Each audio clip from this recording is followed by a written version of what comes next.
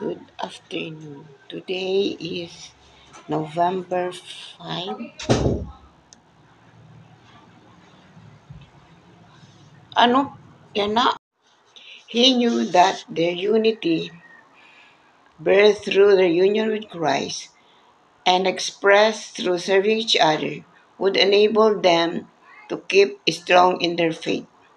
We might cling to love others without selfish ambition or vain conceit, but that true state of our hearts isn't revealed until we put our love into action. Though I felt tempted to grumble, I knew that as a follower of Christ, my call was to put my love for my friends into practice with a clean heart. May we find ways to serve our country, friends, and neighbors to God's glory.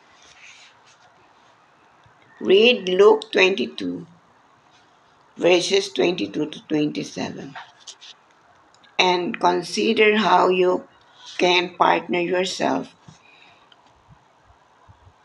after Jesus, the servant, looking especially at the words, but I am among you as one who serves. The gift of unity can result from serving each other. Thank you for watching. Good afternoon, and God bless us all.